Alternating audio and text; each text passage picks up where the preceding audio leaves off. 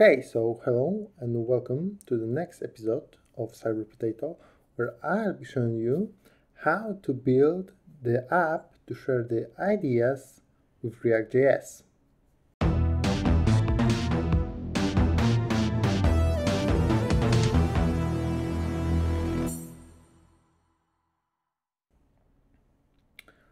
So I'll be using Real API with authentication, with delete, post, and get methods. And if you'd like to get one for yourself, you can go to Kelvin My channel, and there he has the series where he shows how to build this API with Nest.js.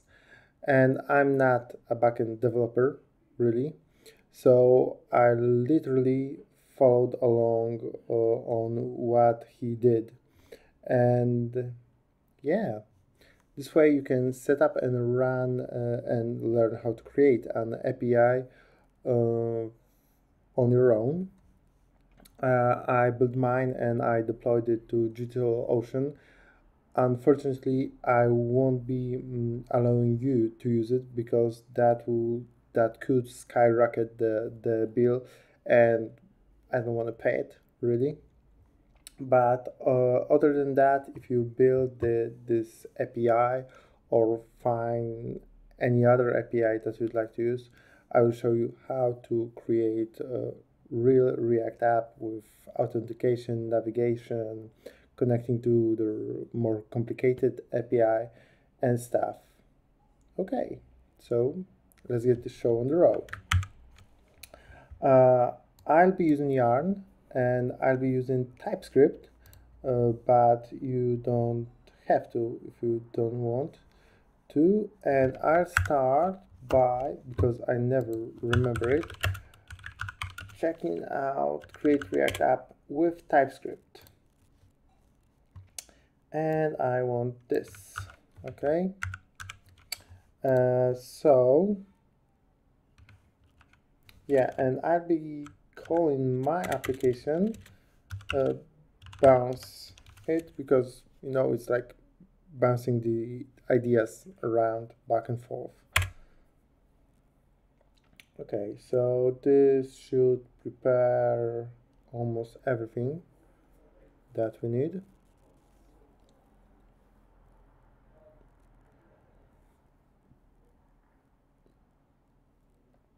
Yeah. I'll also be using TSLint to check for errors. We'll be using hooks. We'll be using styled components and Axios, of course, but the styling isn't really the most important part of what we're doing here in the beginning. I just like to build something and you know, get it going. So yeah.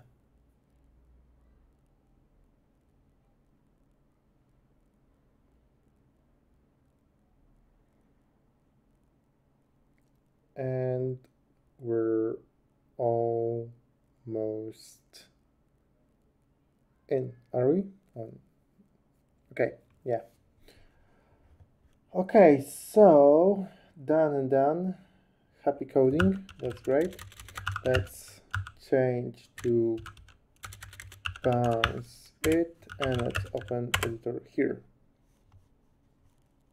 So this can close. Okay.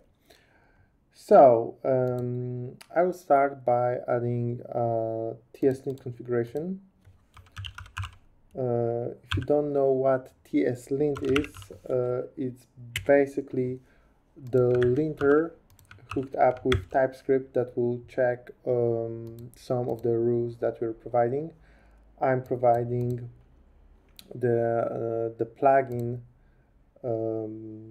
the configuration for the plugin regarding the hooks in React, but I also need to install it if I want to use it. And this is going to terminal and saying yarn add this is ts-lint react hooks dev, and I'm adding this dash dash dev flag here. Why is that? Because this won't be the package used by our app after we build it and after we send it to the client. This is a package that only helps us during development. So you see that the packages in dependencies in package.json are split in two sections: dependencies and dev dependencies.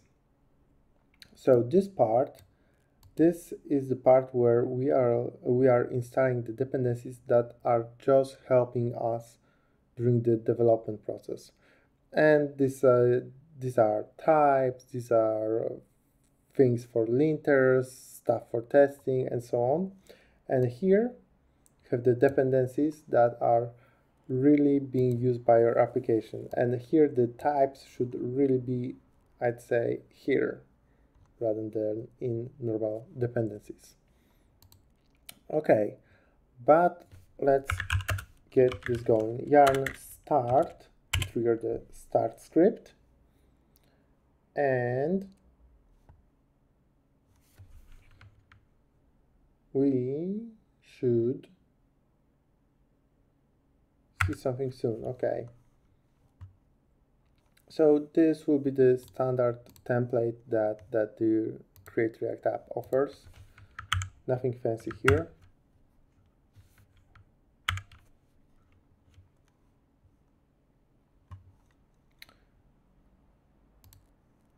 Okay,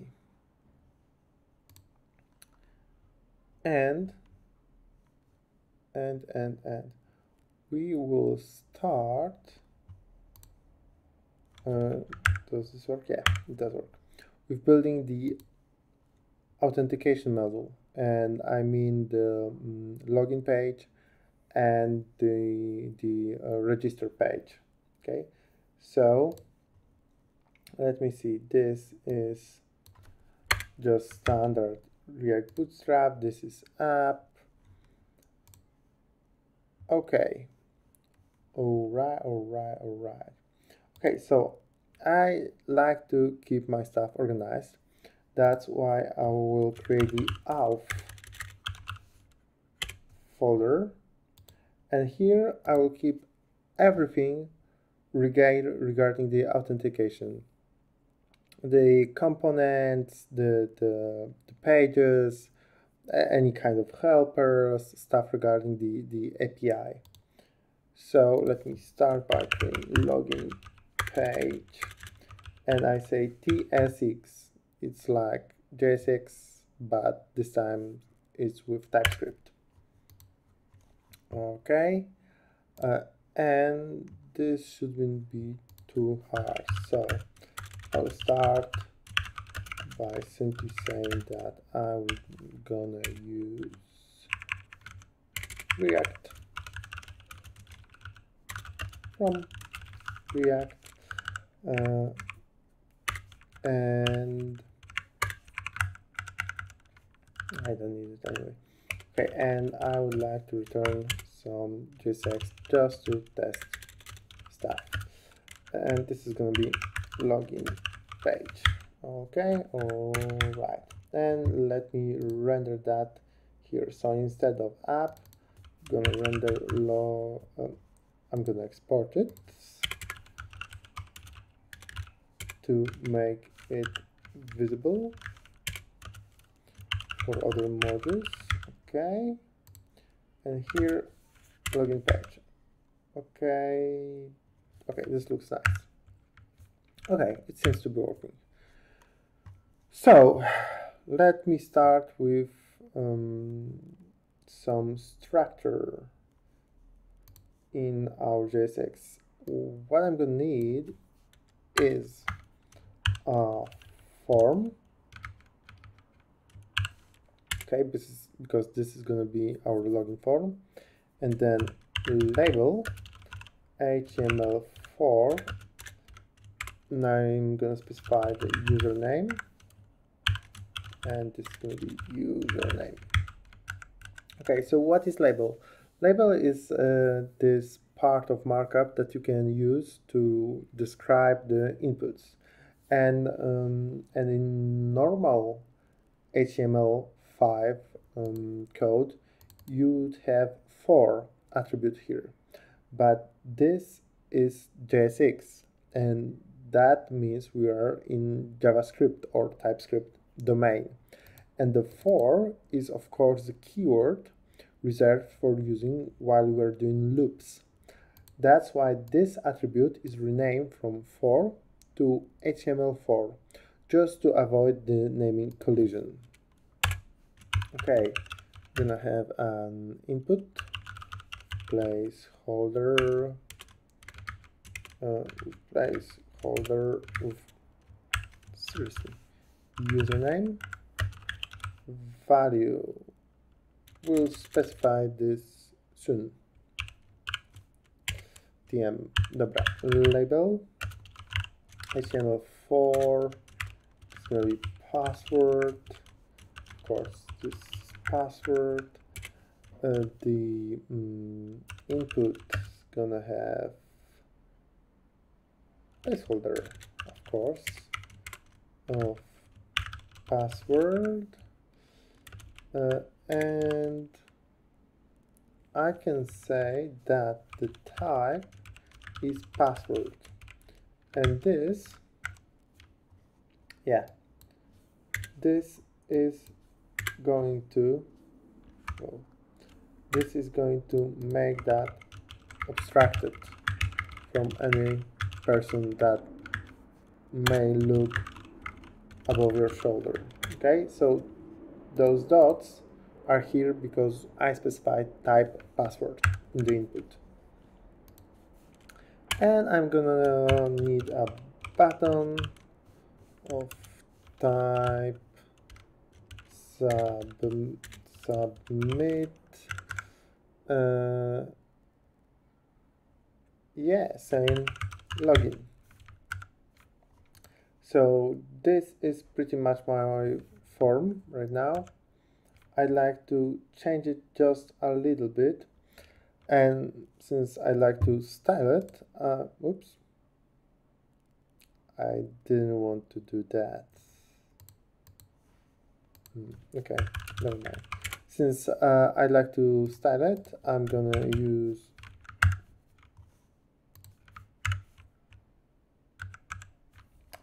add style components.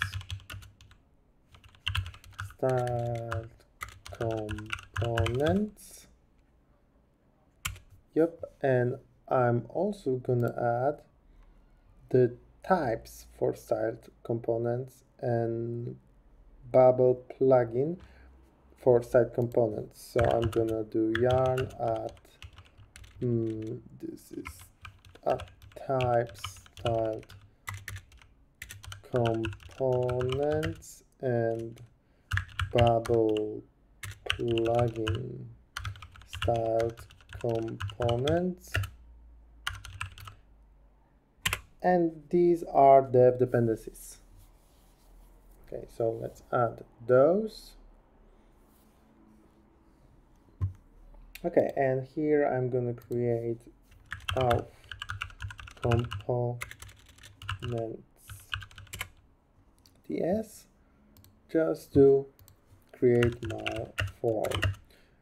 So from site components, naturally, I'm gonna export const auth form. It's gonna be styled form. I want everything to be spaced out vertically, so I'm going to display flex align items center, flex direction. It's gonna be column, width is gonna be of 50%, and margin is gonna be 0 auto. and then I'm gonna just replace it with our form here and here. Okay, let me see. Yeah, that's way better, way more professional, if you can say that. Okay, so now it is time to, I don't need that. Do I? No, I don't need that. Let's delete that. Now it's time to create our state. Yeah. Okay. This is gonna be easy, I hope. So I'm gonna need. Can I get this? Oh yeah. I have those snippets from ES7 React, Redux, GraphQL, React Native snippets, and these are really cool because I can just do that and say credentials. Initial state here is going to be that username is empty and password is also empty. Yeah, we have to import it. Okay, now it's fine. Also, I don't need credentials as an object. I'm gonna unpack it to be username and to be password. Okay, and then I can make this work, saying that value is username and on change I'm gonna call event set credentials, and I'm gonna say that the username is event target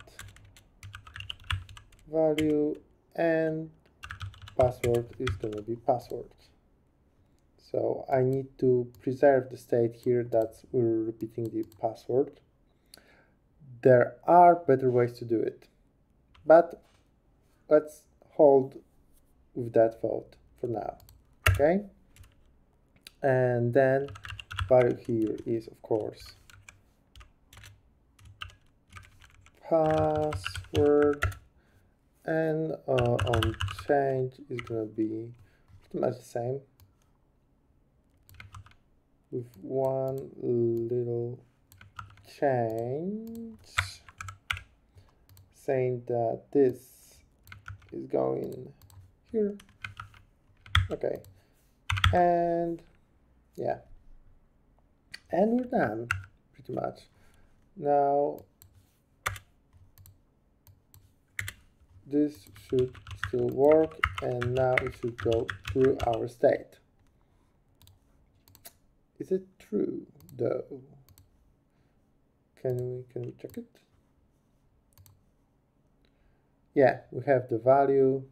Okay, we have start component, we have login page, we have state, but it's not showing much yet.